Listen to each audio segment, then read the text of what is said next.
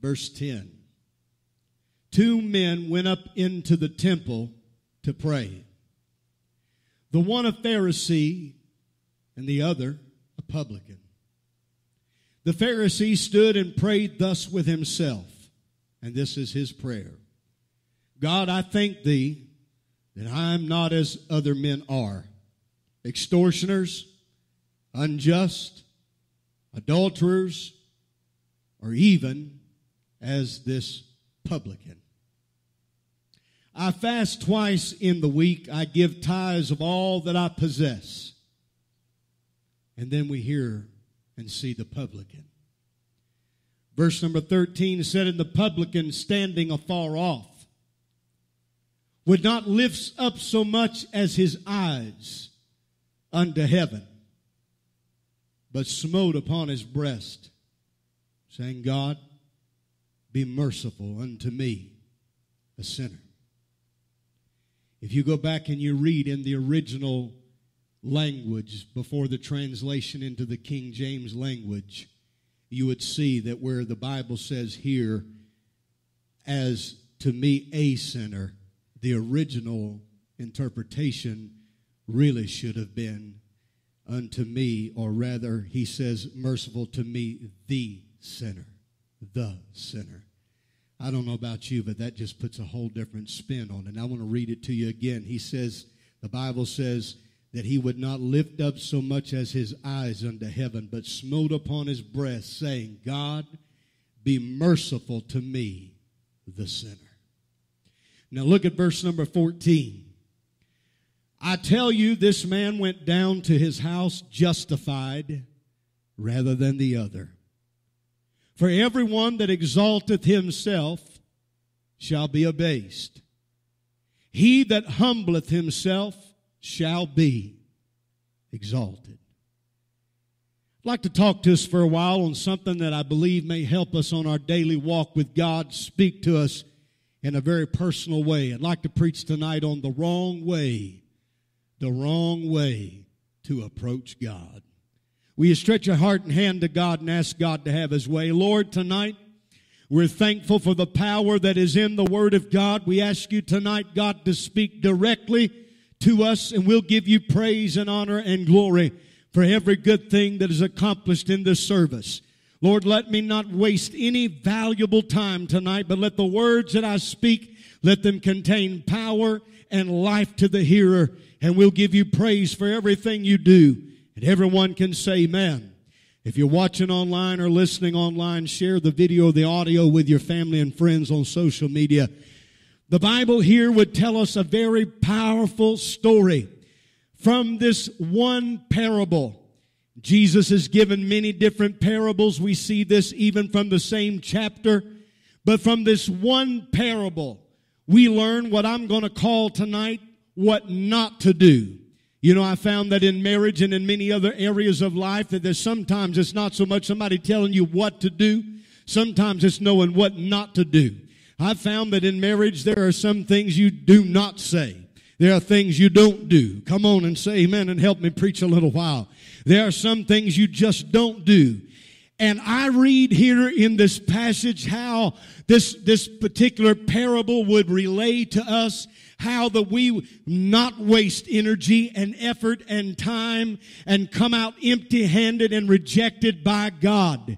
Because the truth is that, as I can just speak for myself personally, the last thing that I would want to do is spend a lifetime of serving God, giving Him all of my life, or I feel that I'm doing that, and be approaching it all the wrong ways. Anybody else feel the same way? If I'm going to serve God, I want to do it the right way. I don't want to feel like that I get to the end of the race and somehow that I may hear the Lord say, depart from me, you worker of iniquity. I would rather that if I'm going to expend the energy and the effort and the time and the motivation, that all of my intentions are pleasing to the Lord. If anybody else feels the same way, say amen. You see, it is possible for you and for me tonight to invest and participate in the kingdom of God and in kingdom work and waste a lot of effort and a lot of energy and intention and do it all the wrong way and approach God all the wrong way. Have you ever felt like, as long as you've been serving God, that you've seen anybody that has done that before? You wanted to be able to just put your arm around them and give them a little pep talk and let them know, listen, you're seeing it through the wrong eyes, or you're going about it the wrong way. You're approaching the altar the wrong way. But sometimes we don't feel that we have the right to do that. Say amen. But you see, sadly, there are people, and there will be people that have sat on church pews. There will be some that have paid tithes and they've given in offerings, and some that have volunteered to help around the church, and some that have even worked in a ministry capacity, and sadly, they will not make it into heaven. And their spirit, because of the spirit that is behind their motivation and their ambition, they will not make it across the gates and into heaven's celestial city. Somebody say, God help all of us. Well, I don't know about you, but I would not want to serve God for many years and stand before the presence of God in the day of judgment and hear the Lord tell me, depart from me, you worker of iniquity. And you say, Pastor Mars, her spirit and attitude was not pleasing to God. That same woman one day we come out of church. We were standing right in front of the church doors, and that morning I had preached about being fishers of men. We were trying to grow the church to the conclusion that I've just thrown my fishing pole. Has a problem with that. We're that paid tithes faithfully and regularly. We're talking about a woman that was in church for a really long time. But I can tell you that's not pleasing to God. And you know, when I read this parable, the initial purpose of this parable was to address an attitude and a specific spirit that had apparently affected some that were in that crowd that day.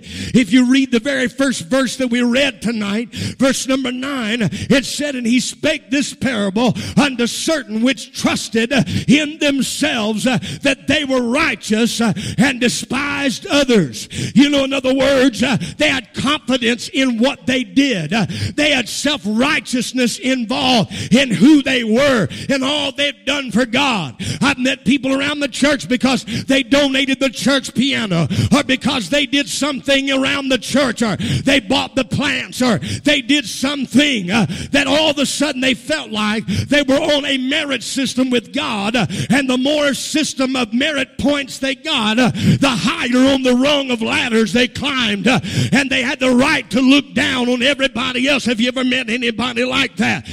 Those kind of people will drive off more people in the church than you can get to come to church. Those kind of people have destroyed more churches than ISIS, amen, and any other religious faction that is against Christianity, bar none, because they will divide and devour the church. Can somebody say, God help us?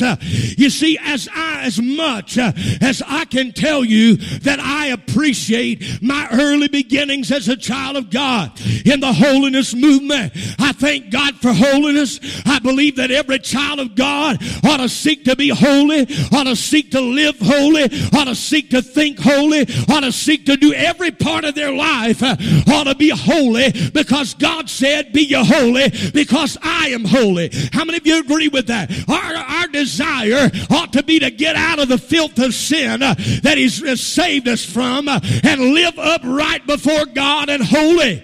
And I can tell you tonight, as much as I thank God for my holiness roots and those early beginnings, there were things I saw that are not pleasing to God. And I've had to come away with the mindset, there's got to be a balance somewhere here. There's got to be somewhere in the middle of that road, because I met some that were so far on one extreme, there was nobody saved but them. And then I met some that are on the other side of the road in the ditch, who you can live any way you want and do anything you want, and you're still saved. Am I still preaching the truth, somebody? But I got saved and I came up, cut my teeth in the holiness movement. Thank God for that. But I remember times as I rode to church, my mind began to go back. And I remember I hadn't long been called to preach. And I began to travel around to different camp meetings. I remember one time I went to one particular camp meeting, and at the end of that service, my pastor back home had told me, he said, well, if you want to get your name out there, let people know who you are. In other words, get your business card, whatever, made up, introduce yourself. Don't push yourself on anybody. And if they feel like having you come preach, it'll be a great idea. And so I thought, well, praise God, fantastic. So the service was over, and they were having food in the fellowship or reception hall, and I went in there, and it was a camp meeting, and so there were a lot of representing pastors and preachers and churches and leaders and such as that. And there was one particular table where sat many different preachers, some that I'd heard their names, some of them I'd listened to them on cassette, and I had great revere and reverence for these men. I thought, I had such respect for these men. And I went, Brother Roy, and I sat down at the table beside this group of men. But I quickly felt like the odd man out. And if I'd ever felt like that I didn't belong there, I felt that way that day. I sat down and they looked at me, and I began to try to make conversation. But after a while, I felt like the best thing for me to do was find another crowd that will accept me, because obviously I have not arrived yet, because you've never heard of me and you don't know who I am. And so, but I'm going to tell you what I found about some of those that were too good. A few days, months, years went by, and I kept on preaching the gospel. And then all of a sudden, some of the same kind of preachers who didn't want nothing to do with me back when, because they had never heard of me, all of a sudden they want Brother Myers to come preach their service or their revival. Now you want me to come, but I wasn't good enough back then. Let me tell you, that such as that is a stench in the nostrils of God. Can somebody say amen? And it set a bad taste in my mouth. As a young Christian, I began to realize that not everybody that is in this is in it for the right reason. And if there's anything that touches my heart, if there's anything that moves me, amen, it's not how good a person preaches. It's not so much how good they sing. I love good singing and I love good preaching. But there's one commodity that is a shortage in the church today, and it's one word. It starts with S. Sincerity. Can you say that with me tonight? Sincerity. There are so many people that do what they do for the wrong reason. One night right here at the Gray Street Church, I hadn't been pastoring here long. We were having a monthly sing, and right here on this very platform, I thought the man was joking. I kind of laughed, but I quickly realized he was just as serious as he could be. Somebody in the crowd said, "Would Brother so-and-so sing tonight?" And I looked around to him and I said, "Would you like to sing tonight?" With a stale face, about as stale as a loaf of bread been out open for a month on the counter. Just stale as he could be. There ain't enough people here tonight for me to sing. Somebody got a problem with that besides me? I thought he had to be joking. So I kind of chuckled, but he didn't laugh because he wasn't joking. I thought I'd heard it all. Somebody say amen. But how many of you know there's a right way to approach God? The day that we think we're Mr. and Mrs. Big Britches, that we've done all and we've done so much, or we've got the stars and stripes, we've earned a certain level of merit, is the day that God's going to look at us and say, "It's time for me to bring you down a few notches. You think you're somebody? Let me show you. You ain't nobody. All of our righteousness was as filthy rags." And like I preached here a few weeks ago, God pulled us all out of the same trash can. If I'm preaching right, say amen, somebody. I'm going to tell you something tonight. There's a big polar opposite that Jesus is pointing out in this passage with these two different men. You see, I want us to get acquainted with these different types of men, if you will. One, the Bible tells us, is a publican. I want you to understand what a publican is. How many of you remember when we talked about Zacchaeus? And he climbed up the little sycamore tree because, as the one little kid's song said, for the Lord he wanted to see. You remember that? He was just a wee little man. But Zacchaeus was a publican, a tax collector. That's what a publican is. I don't know about you, but I can't stand taxes. Anybody else say amen? I ain't real excited about taxes, and I never met anybody that was. But one thing I can tell you, a publican was a type in their day of a subcontractor who worked for the Roman government to collect taxes. The reason why I want to point this out to you is that when Jesus told that parable, that very day, these people lived in that society.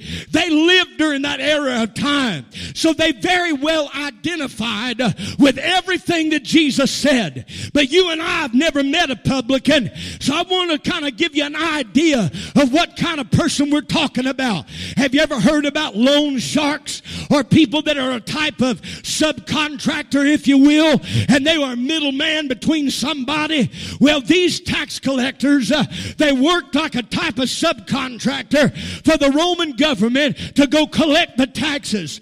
Many times these men would rake up or hike up the amount of money, sometimes as much as 3 times the amount. Now, here in the state of Florida, we may have 6.5% or 7% tax.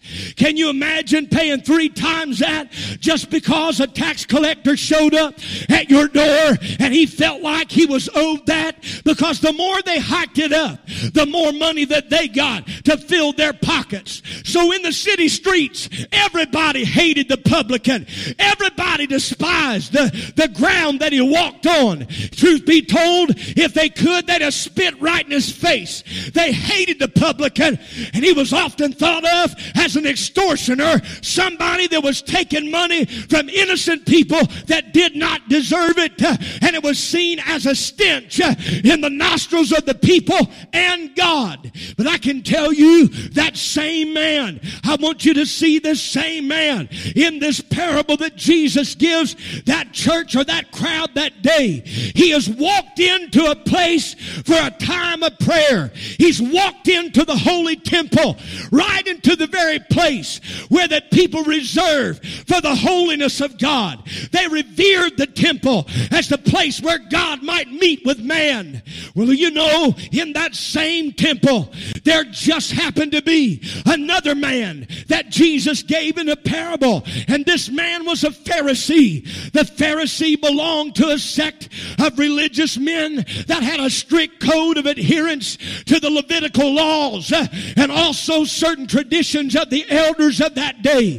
These men thought that they were the best thing walking most time. But one thing I can tell you that often starts out in the beginning, it starts out right. In the beginning, they start out with good intentions, but after a while, it goes to their head. Many of them started out doing things for the right reason. If you'd have met a Pharisee on the streets of the city, you'd have seen a man dressed in a certain particular outfit. On his arm or his wrist, you'd have seen a phylactery, and that was a little leather box. It's just like you see in that picture right there. And on the forehead was a leather box. And in those little boxes, they contained passages from the Levitical law. And what they would do is that they were supposed to get up in the morning, open that little box, and read those passages to themselves. When they started out, it had the right intention to keep a man straight, to keep a man's path right. But after a while, it became a showboating thing. When they were in public, it was more like, look at me, look at what I'm doing. Let me pull out my passage. Let me read right here in front of the crowd so everybody can see how spiritual I am. Everybody can see what a man of God that I am. Have you ever met anybody like that? I want to tell you, such is a stench in God's nose. Somebody say amen. But that Pharisee, they had those phylacteries on their forehead and on their arms. And there were 2 specific days that Pharisee would fast during the week. You know, you could pick pretty much any day you wanted. Some say there was a religious tie as to why that they would fast on certain days. They really only had to fast once a year during a certain time. But they picked Monday and Thursday as the day that they would fast. Just so coincidentally, that was the day that everybody went to the market. You ever read in the Word of God where He talks about fasting, and He said when you fast, there was a certain way that you were to do it. Why? Because Jesus had seen the same foolishness that I'm preaching to you about tonight. It became a showboating. It became a high exaltation. Look at me and look what I've done. I met a lot of people in the church world just like that. You remember what I told you that the Word of God said? It said He spake this parable unto them which trusted in themselves, and that they were righteous and they despised other people. They began to put confidence in what they did for God. I mean, I got phylacteries. I got the outfit. I got the uniform. I got it going on. I'm a somebody. I've been in this thing a long time.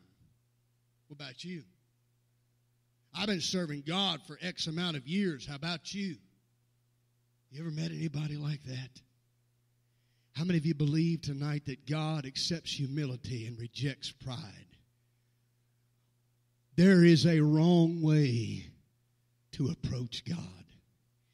If at any given point of your Christian walk that you ever find yourself exalting yourself by merit, or because you've been in this a long time, or you find yourself a place on a church pew and you think that you're some divine necessity from heaven, and so nobody better sit in your spot because you don't own no spot in here.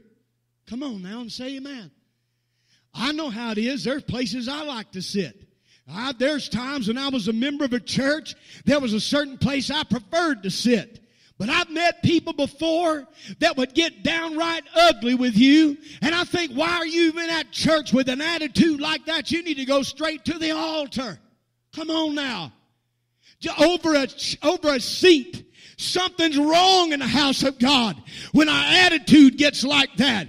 And I'll tell you, the Bible said pride goeth forward before destruction and a haughty spirit before a fall. The moment that you begin to rise up where you think you're somebody. Well, you know how much money I've given to this church. You know how many bills I paid. You know how many times that I built this and fixed that. And how many church services I've been at when nobody else was here. Such is foolishness in the eyes of God. You better be careful when you approach God like that. Can you say amen?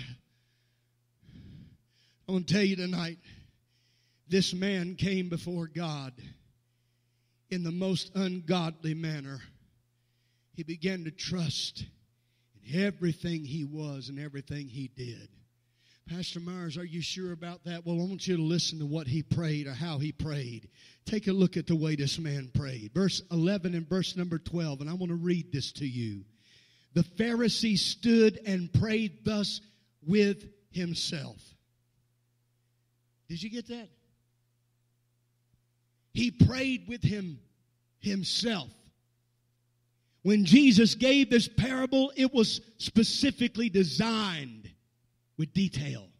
This man prayed with himself. I have seen times before that people are praying to an abstract God. They're not really praying to God, but I've seen people in prayer meetings. As a young Christian, I fell victim to do the same foolishness myself.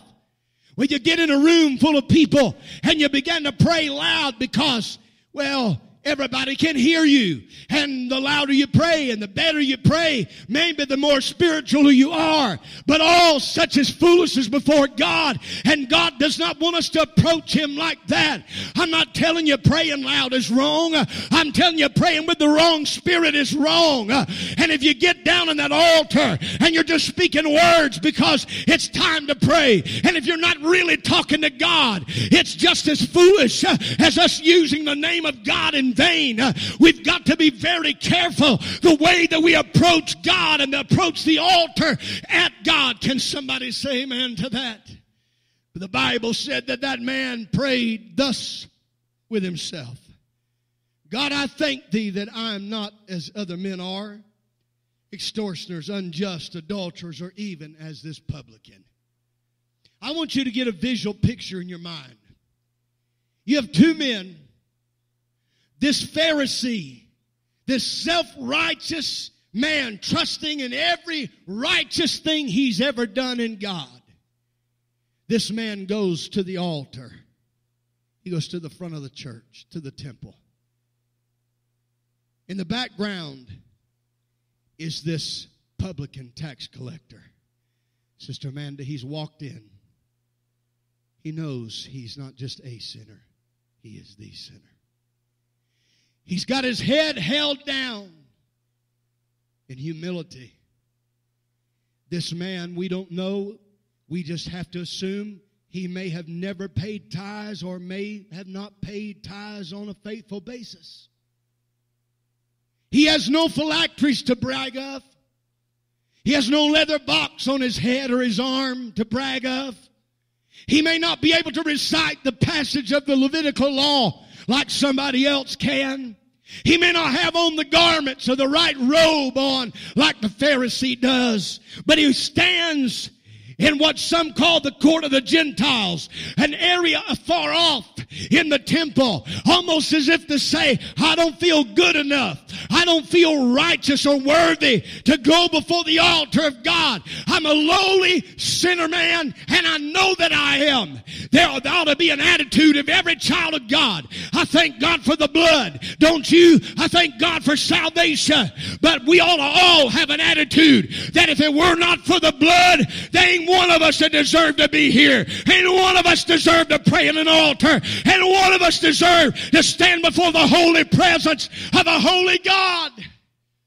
I know that may not be popular with some people, but it's the truth anyhow. But this man has the audacity to approach God like this. And this man says, God, I just want to thank you. Can you imagine? Thanking God is a good thing. Saying, thank you, Lord, for what you've done. That's not what this man was doing. This man goes on a tirade of, I thank you that I'm not like other people. I thank you that I'm not like extortioners and unjust and adulterers. And then he takes it to a whole nother level. And he turns. He looks at this man in the background. I thank God that I'm not like this publican. God, that just wrenches my stomach. Somebody agree that that is sad. I've met people just like that, and if you tried to tell them, they would disagree with you all day long that they were not wrong. They were not doing anything wrong. They would say, oh, I'm not doing anything wrong at all. Do you know I'm faithful to church? I pay my tithes. I'm not telling you any of that's wrong. I'm telling you the spirit and the way we approach it can easily be wrong. There's going to be people that have sat on church pews and paid tithes faithfully. They've been there for fundraisers. They've showed up and supported. They've raised their hand. They shouted amen during revivals. They're not going to make it because they have approached God in a self-righteous manner. Sometimes we can start out with the right motivation. I could say, well, I'm going to start having a prayer meeting at my house at 3 o'clock every day. Anybody that wants to come. And it could start out to be a good thing. And then after a while, I start getting lifted up with pride. Like, this is my prayer meeting. You understand what I'm saying? There are things that you and I can do and become lifted up with arrogance and pride that is not acceptable unto God. I remember I hadn't long been saved. And I was on the job site one day. And this man that I met, he began to tell me about his sick daughter. And he said he got tired of seeing his daughter sick. He said, so I went before God one day and I fell on my face and I said, God, you can either do something about this or I'm not going to serve you anymore.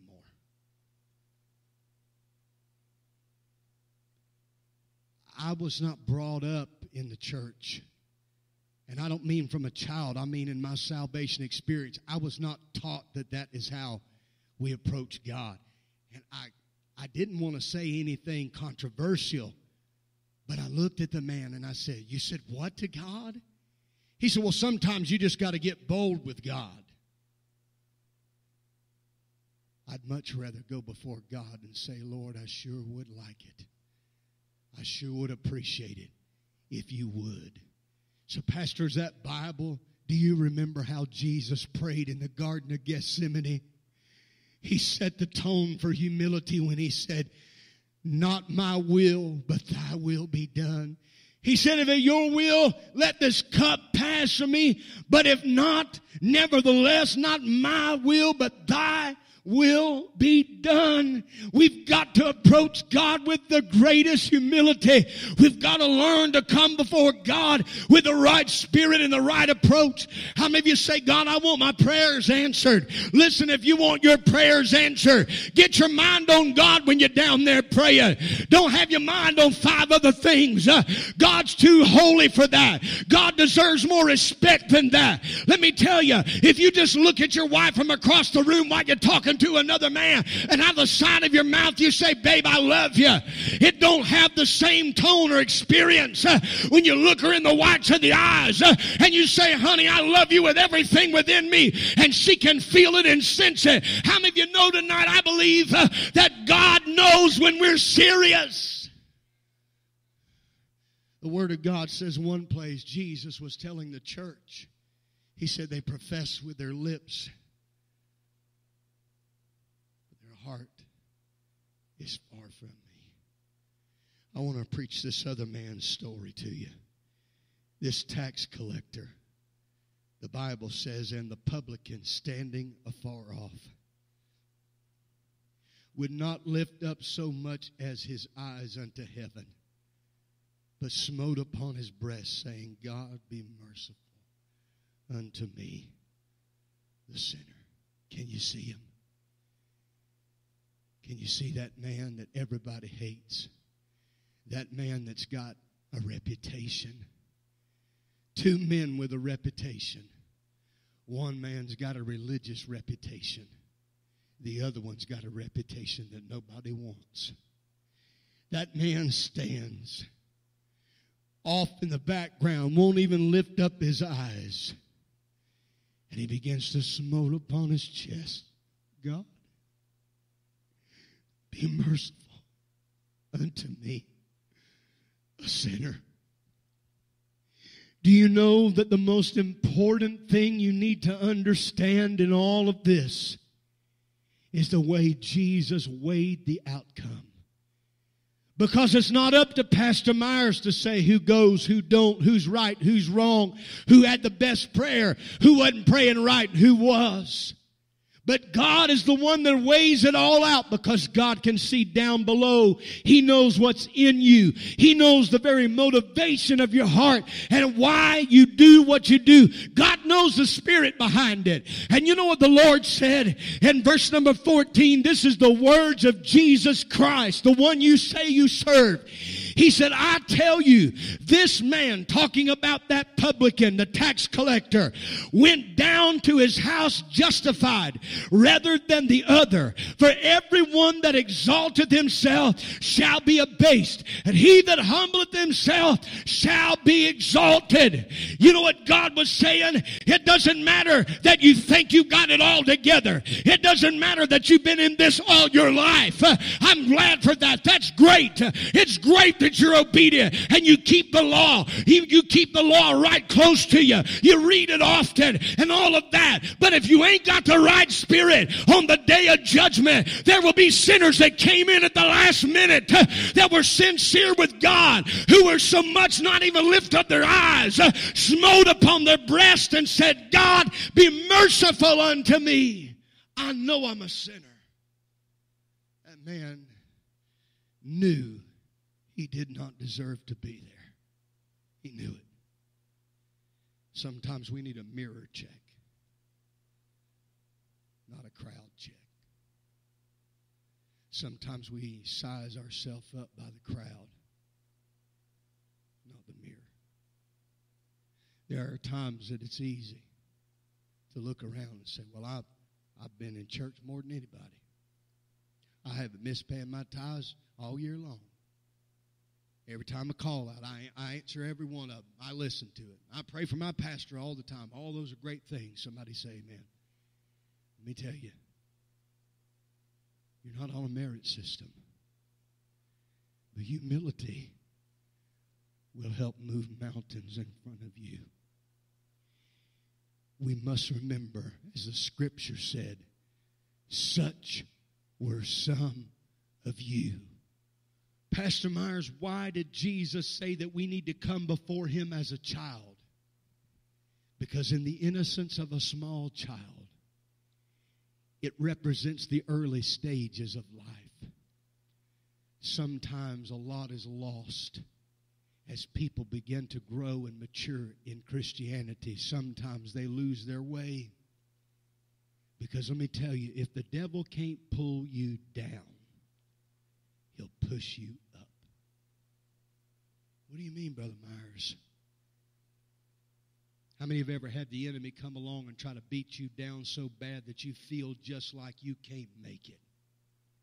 You feel like the lowest person on the pole. You don't even deserve to be in church. I don't even know why you get up in that choir and try to sing. I don't even know what you think you're doing. Anybody ever had the devil do that to you? If the devil can't pull you down, he'll push you up. He'll allow you to have praises of men. Then he'll get in your ear. There have been plenty of people who come up in church with the right motivation and intention. The celebrity, stardom, hit them. They become big, a big name, a household name, and before you know it, they're traveling around singing. They're traveling around doing what they do for all the wrong reasons. And it becomes a job. Let me tell you about ministry. If you're here and you're called to ministry, you're listening tonight, ministry is a calling. It is not a career. I said ministry's not a career. It's a calling. And when God calls you into the ministry, there's only one thing to do, and that is to be faithful in that calling and have frequent mirror checks between you and God. Anybody besides me ever have one of those times where God allows you front and center to see how you ain't got it together? I laid in the hospital a few years back. Had my gallbladder removed. I'd never had a surgery procedure before. When I went in, I don't remember anything from the time they were wheeling me down the hallway till the time I woke up in the room. And some of you may laugh, but when the surgeon came in, I said, why can't I remember anything? He said, well, we gave you some Versed. I knew what that was. I'd heard about that before. I've been around hospitals as a pastor.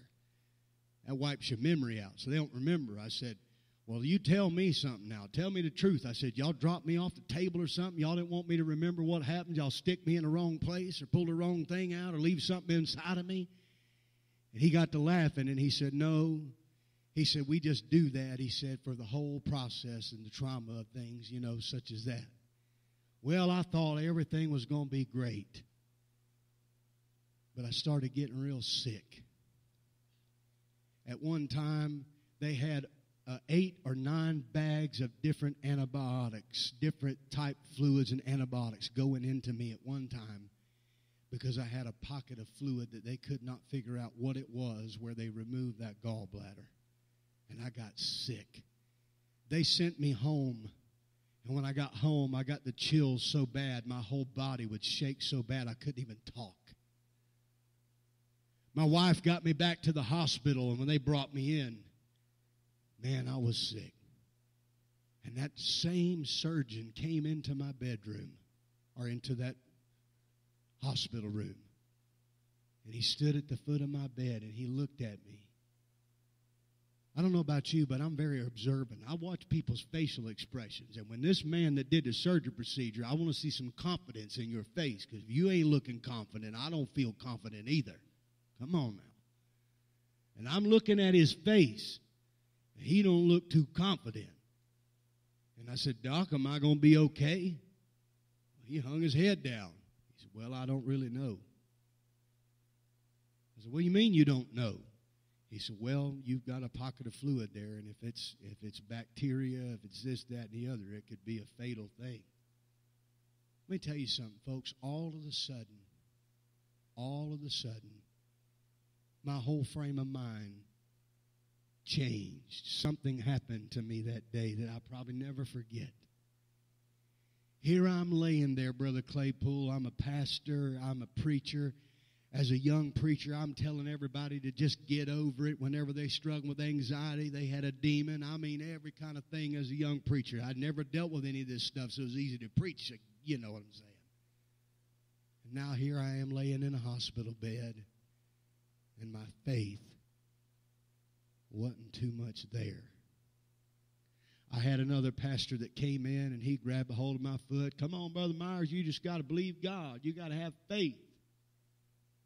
And there I'm laying in the hospital bed, and I wanted to have faith, but for some reason I just didn't feel very confident at the moment.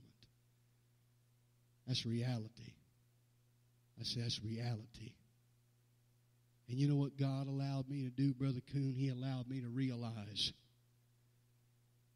no matter how much you preach, no matter how long you've been pastoring that church, you're susceptible to be in the same position as any one of them people you preach to.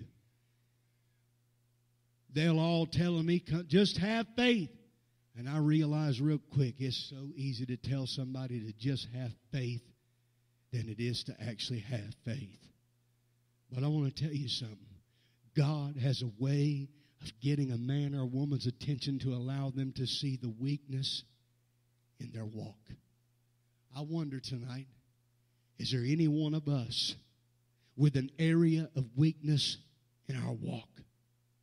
A place that God could reveal to us and say, you don't really line up here.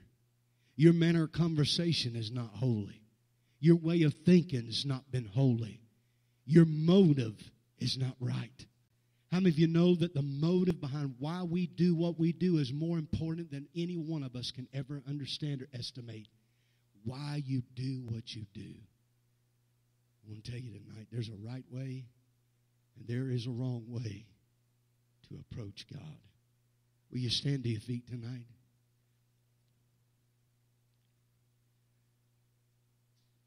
Two complete polar opposites. Two complete extremes. How about the next time that we look at somebody else who looks like that they just can't get their act together? How about the next time we say, God, have mercy on them? How about the next time you look at someone who just seems like they fall all over themselves? God, you're the ultimate judge. I pray you'll show them mercy, and I pray they'll get their life right. Don't ever